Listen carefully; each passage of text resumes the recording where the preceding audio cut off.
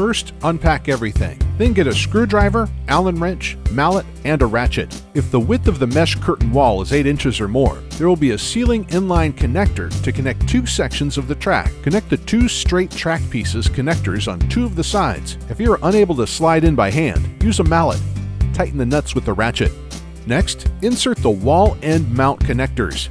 Tighten the inset screws with an Allen wrench. Slide in the 2-wheel nylon roller hooks on the open end of the track. Next, insert the second wall end mount connector on the other end of the track. Tighten the inset screws with an Allen wrench. Take the track system and get ready to mount it in your doorway. An extra helper may be needed, as well as a ladder.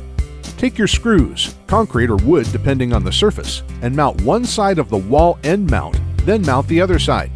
Next, mount the ceiling mount in the center if your system contains it. Adding extra screws or staples to adhere the adhesive may be needed. Insert the stabilizer bar in the pocket of the curtain, starting from the top. Now hang the mesh curtain by inserting the roller hooks over the grommets from one side to the other. Next, mount the valance panel with the adhesive Velcro or grommets. Installation is finished and the mesh curtain can slide from side to side.